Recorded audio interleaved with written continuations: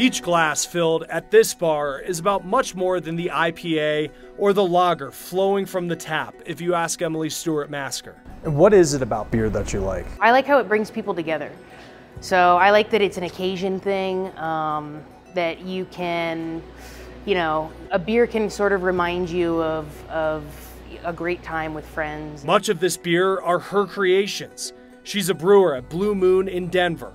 She brewed her first batch of beer for a science project in the 7th grade. I sort of figured out that beer can be this super dynamic thing, that it's not necessarily just light lagers or whatever, that there's this whole new world that you can drink and achieve, and it's awesome.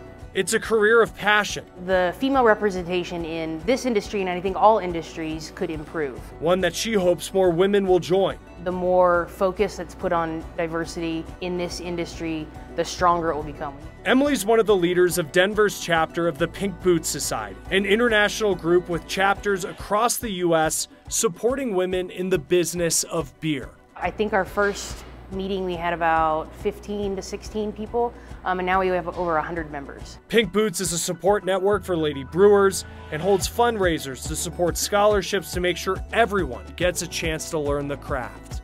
I love it because it hits on, it's a STEM career for sure, right? It has science, all of that stuff in there. There's engineering that goes on when you're pushing liquids from one area to another, but you also get to play in that creative space too.